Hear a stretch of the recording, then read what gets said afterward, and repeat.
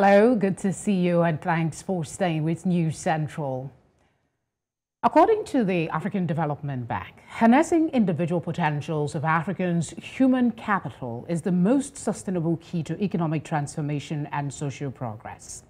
Our conversation today will be an exploration of Africa's human capital development efforts and why it matters so much that we get it right. Our performance in World Bank's inaugural Human Capital Index in 2018 was dismal. No country from the continent was ranked in the top 50. Her largest and second largest economies, Nigeria and South Africa, ranked 152 and 126. East Africa's economic powerhouse, Kenya, came in at 94, while in the north, Egypt ranked 104. I doubt much has changed since then, considering we almost immediately went into a global pandemic. In 2020, the same World Bank said a child born in sub-Saharan country could expect to achieve only 40% of his or her future productivity, even with complete education and full health. And while it is no longer news that the number of youth will double to 850 million by 2050, what is distressing is that nearly 38% of the youth in sub-Saharan Africa want to move permanently to another country. The irony of all of this is that the future is Africa. Her people is Africa's greatest resource. So, what is the plan? Various bodies, the World Bank, the UN, the AU, all have strategies aimed at human capital development, and central to all, it seems, is the quest to end poverty. My guest today on one slot is Dr. Kweku Adams, an associate professor in international business and management at the Bradford School of Management in England. He is the founding president of the Ghana Scholarly Society in Europe, a learned society with a focus on finding solutions to challenging problems facing Africa. He's also a senior fellow of the Higher Education Academy and currently serves on the editorial review boards of the Thunderbird International Business Review and the African Journal of Management. He has so much to his credit. We'll just leave it there for now. Thanks so much for joining us, Dr. Adams. Thank you. Thank you very much. All right. What exactly do we mean when we reference human capital? How would you define it? Well, our conversation today, thanks for having me in the first place. I want to focus on the main things that matters to Africa's development. So my definition or the conversation is going to be centering around four key themes. The first one is institutions. The second one is local context. Next one is innovation. And finally, local or informal cultural systems. So let me go back to your question looking at human capital. Two words make human capital. The first one, of course, is human, and the second one is capital. There are three or a couple of different philosophical ways of looking at human capital. The first one is a naturalist theorist or naturalist philosophy. Those who believe in God says God made Adam, and God gave Adam gifts. The evolutionist theories also believe that, yes, humans just came to the earth and they develop as they go along. If you combine these two things together, whether you believe in the first theory or the second one, there is an element of gift and there's also an element of development or evolution. So I normally do search word for some of these keywords. And the first word I search for, but human, is a Hebrew word. It means Adam, basically, or Adama, and it means ground. And the more you search a bit more further on this, you see it means grounded or learned or refined mind of a person. Okay, that's the first aspect. The second aspect is capital. Capital is a Latin word in the 1640s, means capital. It means wealth employed in carrying on a particular business. Okay, Dr. Adams, I need to interject here because the idea is for anyone watching, irrespective of their academic background, they should be able to follow the conversation. So if you could break it down in the simplest terms, if you want to describe, well, because every time we talk about we need to develop human capital, explain it to a layman. To a layman is the knowledge, the skills, the abilities, or the characteristics which is required of any human being to be able to carry out any work that is given to him. That's human capital. The key thing that I was going to when you interjected was the aspect of capital. Okay. Capital is what we paid for something we don't have. And the value in a thing is what determines the amount somebody is willing to pay for. So how much the mind is refined determines how much people are willing to pay for. So when you combine these two things together as human capital, a refined mind or a well-grounded, well-learned individual, combine those two things together will be human capital. Fair enough. Just an embodiment of what makes us human, if you want to go the religious aspects that you referenced. So why is it imperative that we develop it, really? Well, when you look at when you take any business organization, what are called the firm, there are 5 key resources that any firm needs to be able to succeed. And the first one is human capital, or human resources. The second one is financial resource. The next one is information. Next one is location, or if you like, land, what we were taught in those days in A-level economics as land. The next one is enterprise or entrepreneurs, some people with the right ideas and the skills to combine all of these to produce goods and services for a profit. Now, in any economy, the amount of people who are able to combine these resources, utilizing people's skills, knowledge to produce goods and services for a profit is what creates jobs for people. And when you have people working, they have money in their pocket, they spend it on other goods and services, which then create jobs for other people. So you can see the economic development is built around businesses and not on politicians. And that is what we haven't managed to get right in Africa. Fair enough. What are the UN recommended guides to measure human capital?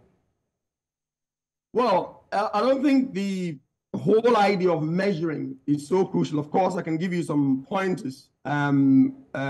The first one is economic benefits, the creation of capital, and then the non-economic returns. So it's measured in terms of economic returns, non-economic returns, and the creation of human capital, how much money it's required to develop people. Okay, if you look at the measures, for example, a cost-based approach to measure it, what they call in UN guideline, I did a bit of research, is PIM, P-I-M, Perpetual Inventory Method, whereby we look at a person and how much a person's mind is refined, and how much the person can add value to organizations, and how much the person actually add value to their own lives as well. And that is over a period of time before the person goes to pension. So if you have a person who gets just A-levels and somebody who gets a first degree or PhD, what will be the difference in the value of the lives of these people in terms of their contribution to businesses and their contribution to their own lives?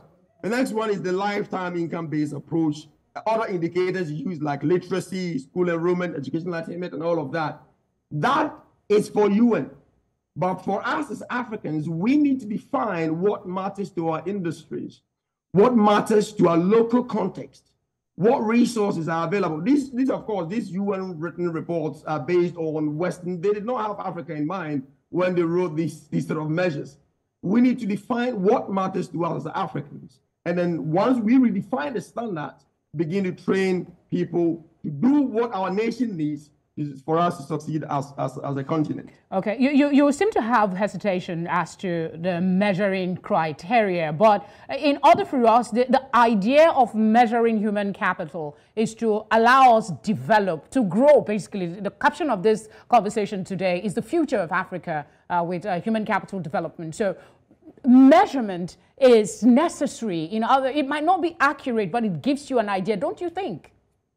Oh, yeah, absolutely. I mean, measuring is there, and that's very crucial. Those are written down. I mean, those are things that you can find with your normal Google search about measurement. I think I've already given you measuring in terms of cost-based. Yeah, measuring in terms of a lifetime income-based and then we've got the indicators-based approach, measured in terms of literacy, school enrollment, educational attainment. Okay, so you're saying that these measures are from UN and from European countries that might not really apply to us. So what should be, from your experience, be Africa's mode of measurement? Because measurement is necessary to get some assessment done. I'm not beating down measurement, as you can tell. Yes, I agree with you. Every academy, we have to have a starting point. But we as Africans have got what I call local context or local factors matter. Because when you look at Europe, for example, they have industries for which they have institutions that train them to perform a particular function in those industries or in those companies. Back in about 40 or 50 years ago, Japan had degree programs for painters. They had degree programs for those engineers who fix some car doors or fix tires and all of that. And as time went on and machines were able to do those things, Japan's universities and institutions changed the approach and basically looked at developing people from actually managing systems rather than actually doing the things. So when we look at measurement in Africa, in African context, what does it mean to us as Africa? We got Nigeria with a huge oil deposit, and most of our oil is refined overseas. So we need to look at retraining or training our people or our human capital to be able to do what we need as a nation to succeed, because the foundations upon which Britain was built, the foundation upon which Germany was built are quite dissimilar from Africa, because the resources available to us are quite different as well.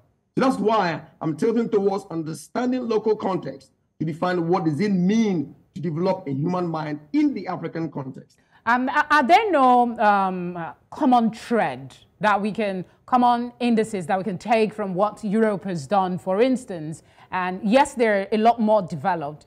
And if you're looking at local, each country, for instance, that would be cumbersome and take a whole lot of time when we have so many distractions going on. Would we be dedicated to a process that truly wants to refine measures for, assessing human development? So what would be some of the key qualities of the measuring criteria that other people use that Africa can modify maybe and change as we go and get new information? That's a very, very good question. I'll give you some data here quickly, very quick data, before I give you the answer.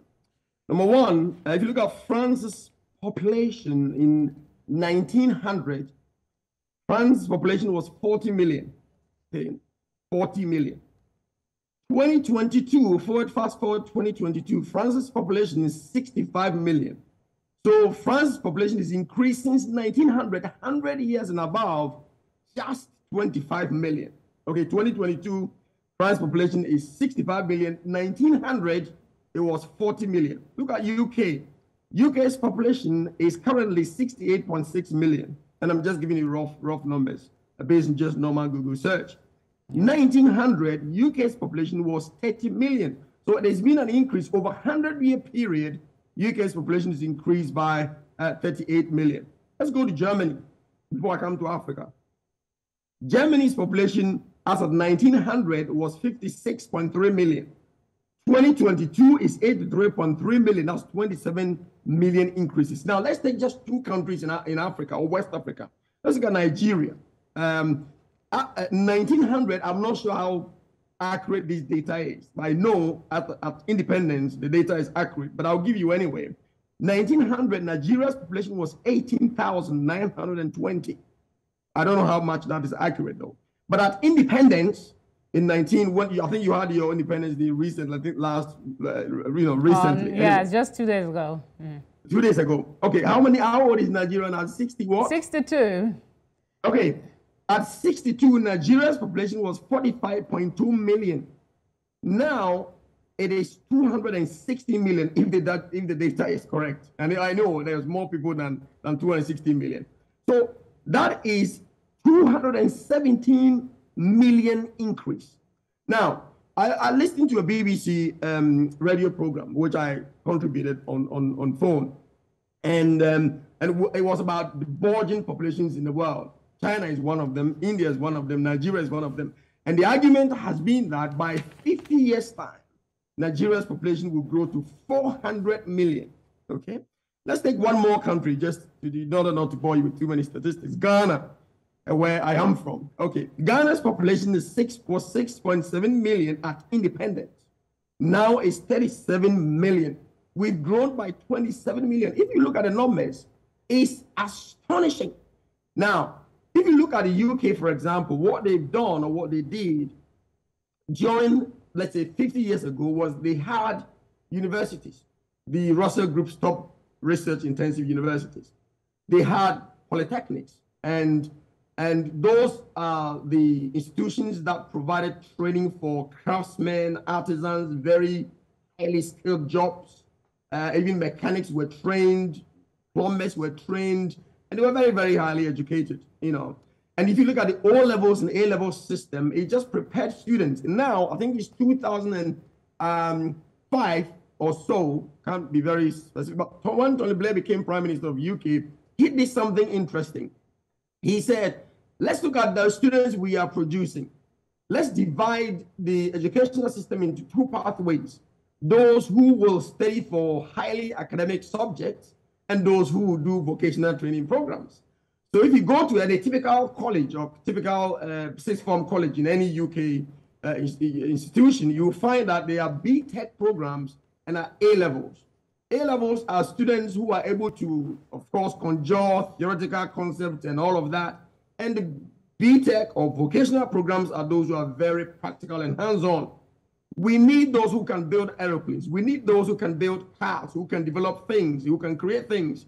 There was an example of a video that I saw recently in Ghana, a young boy who's been able to create a drone.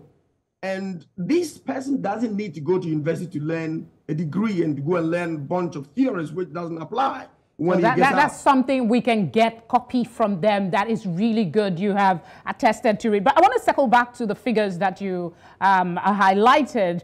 There is no question that there is concern about the astronomical connotes some negation, but no, the huge growth that Africa is experiencing. A lot of us, when I started this conversation, I said, the future is Africa. And the reason that comment comes up is because of the population that we have. So should that be something that we worry about? Is that the fact that their population is smaller, they are able to maybe micromanage their, kind of fine-tune their human capital development? And for us, you said it, we need to find our own unique way. So should our population be something of a negation for us, or is it something we should celebrate and harness? On one hand, a huge increase in population like Nigeria presents a huge market for which goods and services produced in an economy would have demand for. And as I said before, we live in a demand-driven economy, or the economic systems works around demand and supply. So if you have more people demanding for goods and services, it means there will be the need to recruit more people to work in those companies. When people work and they earn money, they do two things with the money. The money can be saved into banks, or they can spend it on goods and services. Either way is good, because when more people save money, and it goes to the bank, and everyone is saving money, it goes to the banks gets a lot of cash. And because the banks don't chew cash, they will give the money as loans with cheaper interest rate. The laws of demand and supply will set in. Once companies can borrow more money to expand the business, they can afford to expand and then recruit more people. You see gradual development of the economy. So on a positive hand, we should not worry about a burgeoning population. We should rather seize the opportunity of the increase in population and to capture the opportunity that presents in terms of demand for goods and services. Why is it that most multinationals are looking for going to China? Because there is demand. Okay. However, if we don't do anything about training the young boys in the street of Lagos, providing them with training and the right education to function properly, then those are the guys who turn out to be our problems. So you have two things, or two sides of the coin. It's brilliant to have a great population because it serves a demand for economy, and it's good for the businesses. I've been in UK for close to 20 years now, and the last 2 years I've seen huge influx of Nigerian nurses coming to work. I'm actually going to bring that up at some point if we have the time during this conversation. But let's circle back and see what we can. We're looking for the positives at some point. And we know that where we were, you use the instance of population growth to make an analogy. I want to use where we were, say, 10 years ago when it comes to human capital development and where we are now as Africa. How have we grown? And what are some of the things that you've seen in the transition that we've gone through that we should sustain? I think for that is a very, very good question. We have grown, but not in relation to the speed with which our population is growing, and not in relation to the speed with which other countries in emerging economies like China and India are. The largest economies in the world, Nigeria is supposed to be one of the largest economies in the world. In fact, if you look at just by GDP, if you don't, maybe you know, or maybe you don't, or maybe your viewers might know or not, but Nigeria's economy is bigger than that of South Africa, okay, in terms of GDP, in terms of economic productivity. So the good things we have done, if you look at, there is not a single university you go in the UK you wouldn't find a Nigerian. And I do get lots and lots of students coming from Nigeria, from Ghana, from Africa in general that I do teach.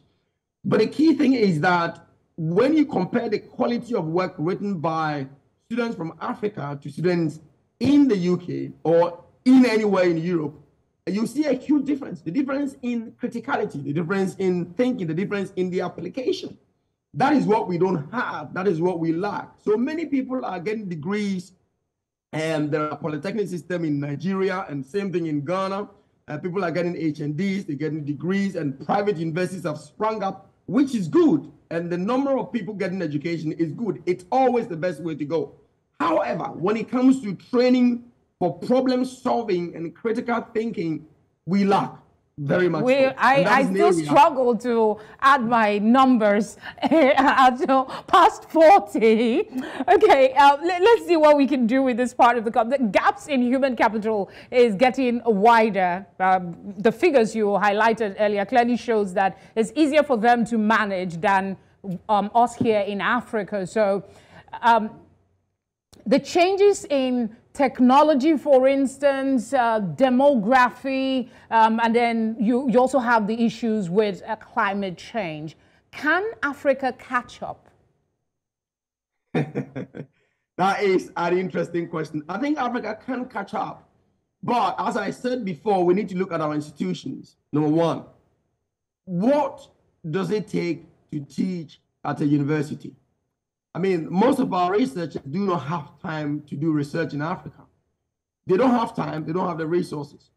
And whereby you got the European Union and UK government providing tons of pounds of money for university lecturers to do research, there is none of that in Africa. So you cannot expect for those without resources to do it. Okay, so that's one thing that needs to change, institution. We need to support our local institutions to grow, to succeed, to adapt, to change, to the changing needs of the market. The second thing is local context. Local context matter. Our institutions must respond to the needs in the market or of the changing nature of the businesses that we are growing or that we are setting up. We have a lot of micro businesses. You go to University of Birmingham, they are giving scholarships for Nigerians and Ghanaians to come and study market women and how they do their business and how they succeed in Ghana and Nigeria and Africa. Our governments don't give nothing for that kind of research. We need that to be put in place. The next one is the informal systems. You know, something we have thrown away. When the Queen died, and if you watch, those of you who had the chance to watch the funeral procession and everything, you will notice one thing, and that Britain's culture is very, very well embedded in everything they do. We are ashamed of our culture, we as Africans. We don't want to. That's debatable. That's debatable. A lot of persons will say that's debatable. Maybe some Africans, not all Africans. Sorry to interrupt, but go ahead. I just needed to interject and defend those that are, vehemently standing up for our culture. Exactly. We need our culture to help us shape and reshape what we teach to our students, how we assess their level of knowledge, and what we expect for them to be able to achieve. Now, innovation, when you talk about innovation, your mind will race quick to computers. But innovation is not just in machines. Innovation in the ability for people to think and solve problems locally. In fact, there's one professor I really like very much. His name is Professor Peter Buckley. And he wrote a book, and in the book, he talked about globalization. He said, we've heard enough about globalization. Globalization is good. Let's not put globalization under the bus. It's good.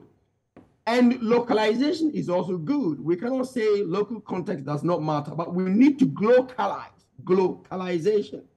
We need to teach students to think about globally, about global issues or solving global issues, and also understanding local context and be able to solve local issues.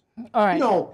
Exactly. Okay. Yeah. Yeah. What you've said so far is some of the things that we need to do, some of the things that we need to review. But there are existing strategies from AU and other regional bodies. We'll take a look at some of those strategies and what they are doing in trying to grow human capital in Africa. After this very short break, please stay with us.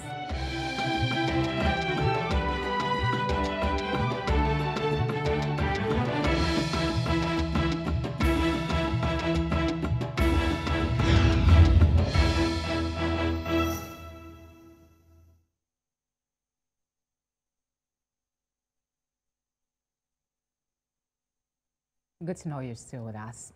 Now let's go back to Dr. Adams. One of the AU strategy is to work to implement key policies and programs that they already have on primary health care and prevention.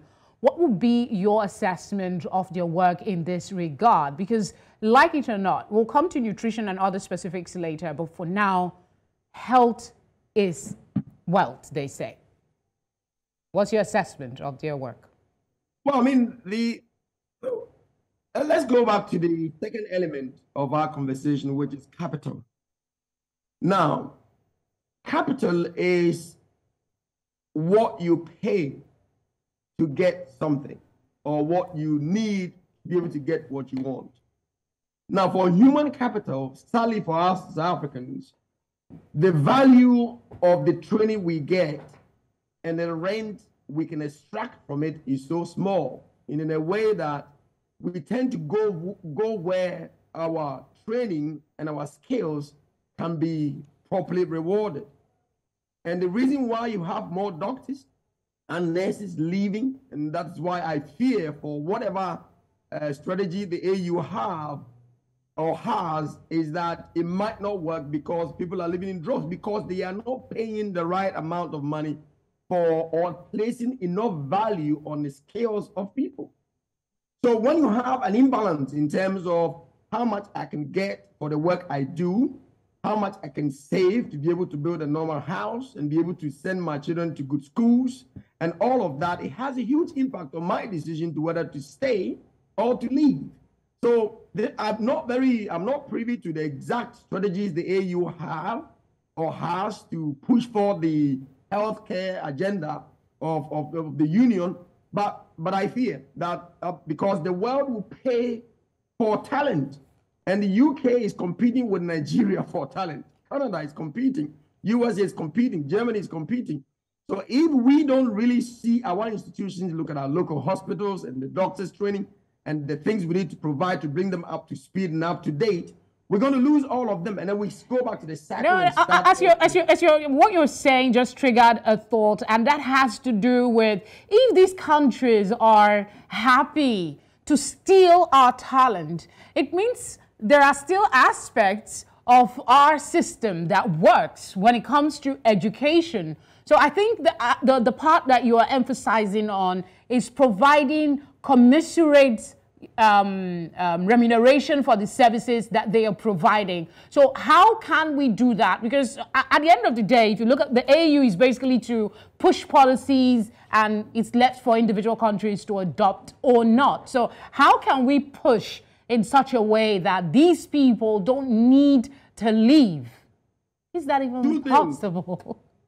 Okay, two things. One, the African Union, or if you look at, let's say, UK or Europe in general, as the population numbers that I gave you earlier on, you see that they've got shrinking populations. Basically, you've got a lot of people, all the baby boomers now, growing now with so much money, and they cannot do anything. So they need carers to support them to live the rest of their lives. In Africa, it's the opposite. Basically, you have got young, energetic people, but with skills, relevant skills, those who have been able to, who have managed to go to medical school or nursing school with relevant training to do a good job. But the reward is not good enough. That's one. Two, even if the reward is not good, but the educational system is good, and they can trust that their children will be properly educated without them having to pay or find money to send them to private schools, then fair enough. So we need to have the infrastructure systems in place. The money that we spend on other things must be spent providing education for the young children. There must be incentive. That's one. Two, capital will go where rents can be attracted or extracted.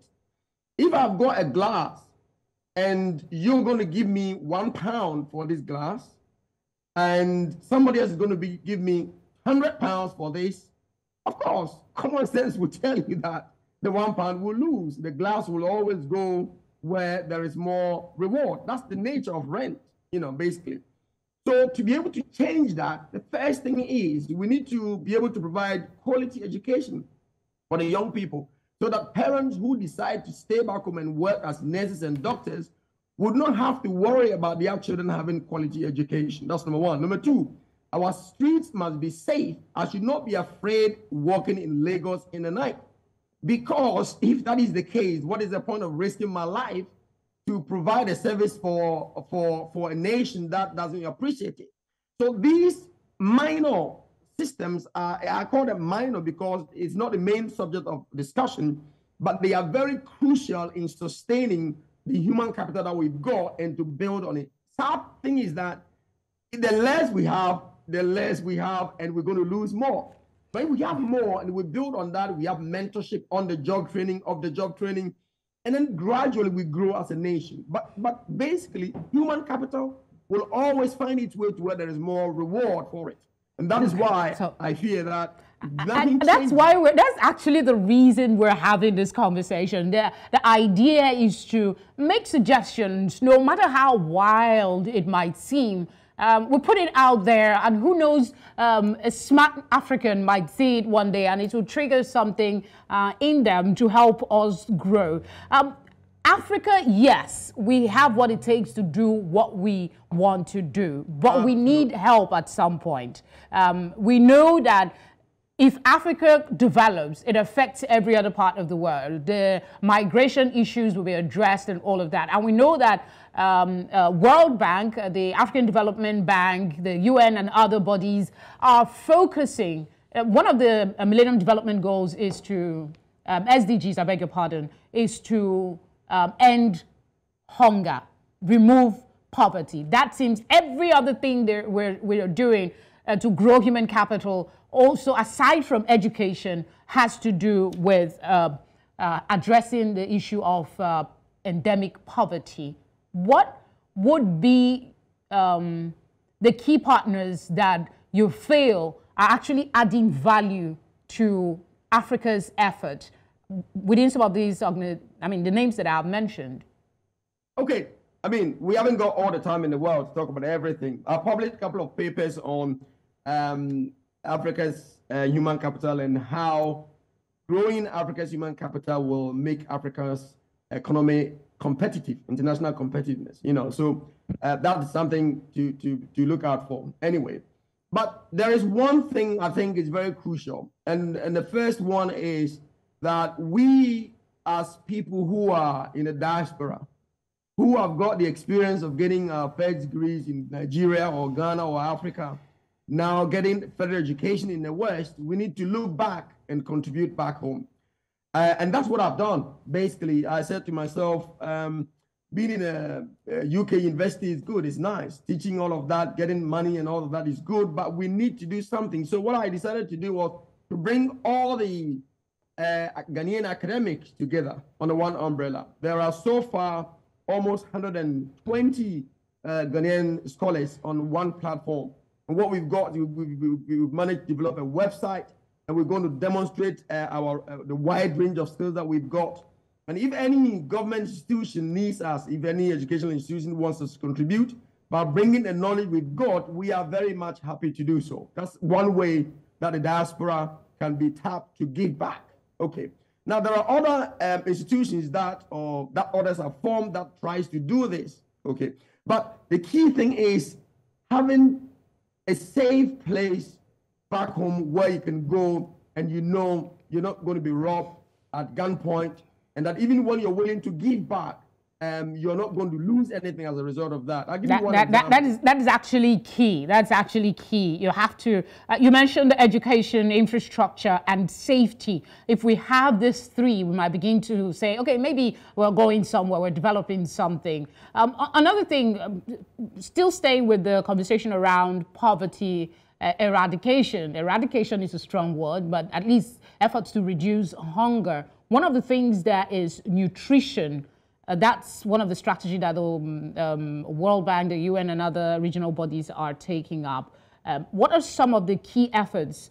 Okay, let me broaden that a bit so it's not so narrow. Healthcare, education, jobs and skills, even though you have some doubts as to how much we are investing in vocational education. But what would be your assessment of the efforts to, grow this in Africa? Well, I mean, look, let's not kid ourselves. We have got the land, we have got the space, we've got the farmers, we've got what it takes to grow our own food and not import toothpicks from China. We have got bamboos to make our own toothpicks. We've got the land to grow our own rice. The mindset of the people needs to change, and that's what I went back talking about, the values that we instill in children that go to school. We need to begin to instill values, African values. We need to value what we have. In the UK, for example, you go to the supermarket and you want to buy organic food, there's a 10% organic, 20% organic, and 30% organic. To buy 100% organic is much more expensive. Everything we have in Africa is organic. I don't know how much that has changed. People have left the system for about 20 years. But we have the real thing. We have the big deal. We need to cherish that. We need to evaluate. Okay. And the government needs to support the various initiatives, not just depending on EU or depending on USA, because every fund or every pound or dollar that is given by another country is given with their own national interest attached. They would have to get something. But is that always the case, really? Because I know that some of these bodies, financial institutions specifically, have these fundings that, because if they don't help some of these countries get out of poverty and harness their human capital, it also affects the kind of business that they get and the revenue that they get. So there are long-term loans, I think, that has very minimal repayment. I don't know about finances, but I know that some of these banks, like African Development Bank, for instance, wouldn't want to give something for Africa's development that would be detrimental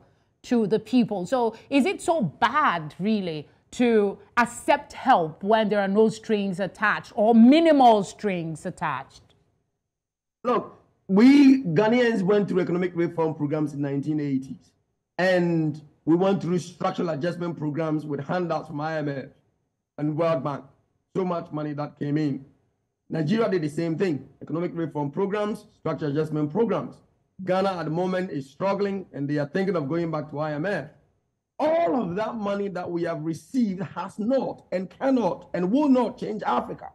We need to look at what we have got and what we can do with what we have. And what we have is people. We have culture. We have values. We have not cheating people.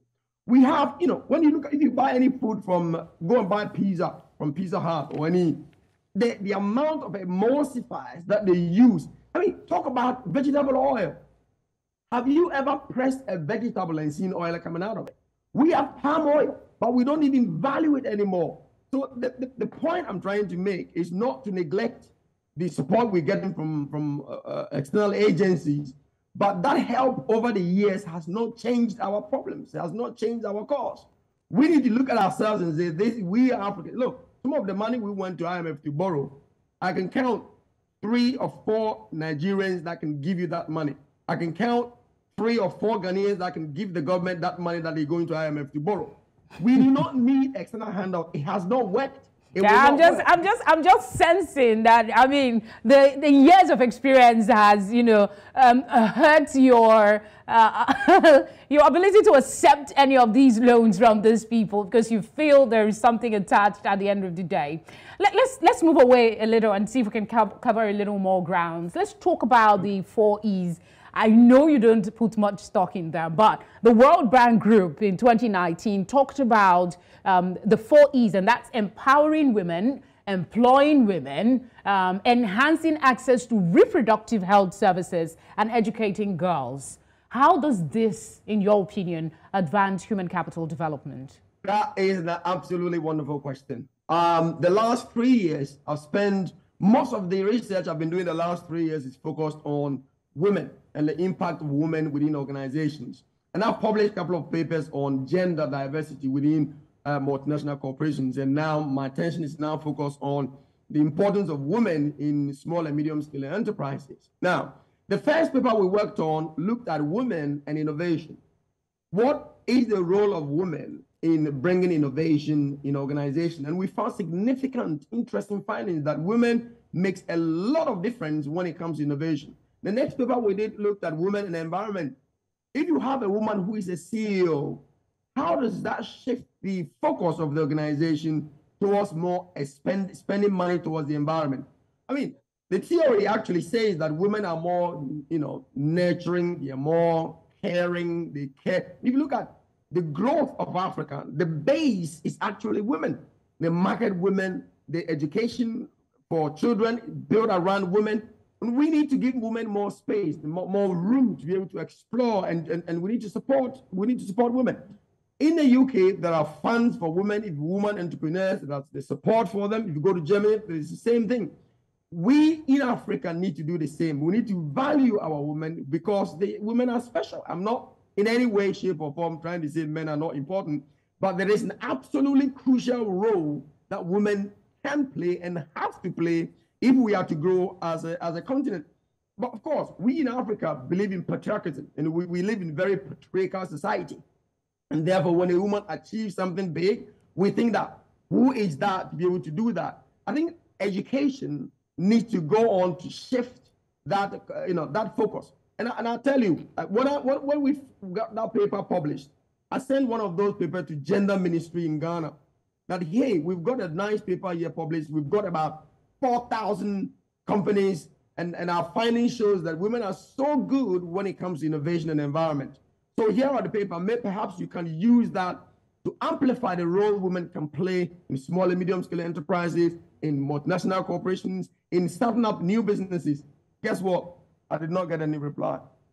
I'm sure that shouldn't be much of a surprise, but we'll keep talking. That is what we do best. We talk and we keep the issues in the front burner in the hopes that one person will pick it up. But I want to stay with one aspect of the 4 E's, and that has to do with access to reproductive health. The decisions that women make as regards their bodies and what they want, how it affects, because in America we hear the abortion rights controversy. In other parts, I think in, I'm not sure now if it is Sudan, I can't be exact, but there is a country where a young girl recently lost her life as a result of not conforming to certain rules. So specifically, Iran. Thank you very much.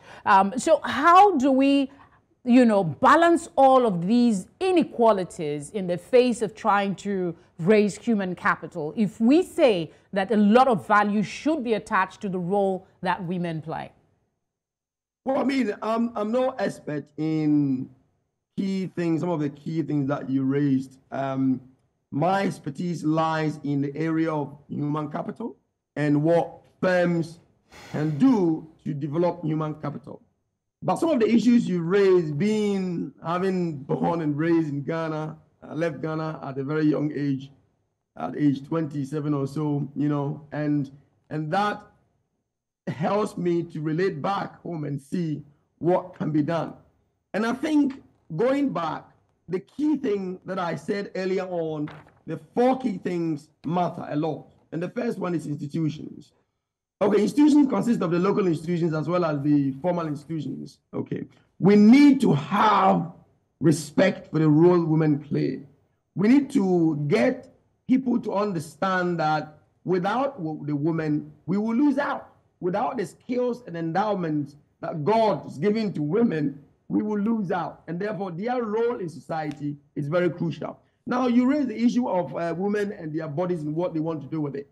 Of course, we live in religious, let me use the word religious societies in Africa, and with very, very different views about what women should wear and what women should not wear. And again, it goes back to the issue of what is acceptable in this society and what is not acceptable in this society. The fact that a woman wears and covers their own body does not necessarily mean they're going to be good people or they're going to hold good values. And the fact that somebody dresses really bad doesn't mean they're useless, either way that you look at it. But the key thing is the value we place on them as a woman. And okay. In the interest of time, sir, I'm sorry I keep interjecting half the time, but in the interest of time, I'd like you to speak quickly on, we've touched a lot of areas. As a scholar and somebody who watches events from, the other part of the world, what would be your suggestions as to areas we can improve upon in our quest to develop human capital in Africa? I think I'll go back to my 4 key points. First one is local context. We need to understand the industries. What are the industries that are growing? We need to develop knowledge bases around each industry. We need to have a university that is focused on, or a department or departments focusing on the growing sectors within the economy. The governments need to provide funding for research into those areas. In Canada, I've taught in Canadian universities for 3 years as well. There was a professor at the University of University of Alberta, and he spent 25 years of his life researching how to separate oil from sand, because Alberta they've got a lot of oil deposits, but it's mixed with sand. 25 years of his life spent to find the technology to be able to separate that. And he found that, and basically he passed on after that breakthrough. But that is what has transformed Canadian's economy or Alberta's economy. We need to provide funding for research. Okay, that's one. We need to understand which industries are growing. We need to develop knowledge bases around that. In every successful economy, you see there are specialized sectors and there are specialized institutions. If you go to Germany, for example, they've got their big on manufacturing. They've got a great technology or technical institute supporting each industry. We need that. And Market Porter's theory supports that, about the 5 diamonds. It supports that. The next thing is we need to look at our institutions. We need to change the way we do things. We need to support the young and the youth, those who are growing. The old must understand the future is no longer in their hands. It is in the hands of the youth. Everything we need to provide, like mentoring, supporting them, providing funding for the youth, making room for the youth to express themselves without fear. That's very, very crucial, institutions. So I've talked about a local context. I've talked about local industries. And the last one I want to talk about is we need to have a mindset of globalization or globalizing. We need to think globally, but locally. What is the global economy doing? What can we prepare ourselves as Africa? You've got after AFCTA, and I've got a PhD student who is researching on the Africa Continental Free Trade Area. I've got PhD, second year PhD. Think localizing global trends for our own benefits. I'm afraid that's the much time will permit us, Dr. Kweku Adams. It's been a pleasure talking with you. Thank you for sharing your time. It's been great. Thank you so much for having me. All right, bye for now. Okay, I echo what is already known in closing, that ambitious, evidence-driven policy measures in health, education, as Dr. Adams said, not just school education, vocational education, as well as social protection, can help Africa recover lost ground and pave the way for today's children to surpass the human capital achievements and the quality of life of the generations that preceded them. All we require is the will. Thank you very much for watching. I hope to see you next time. My name is Felicity Ezewuike.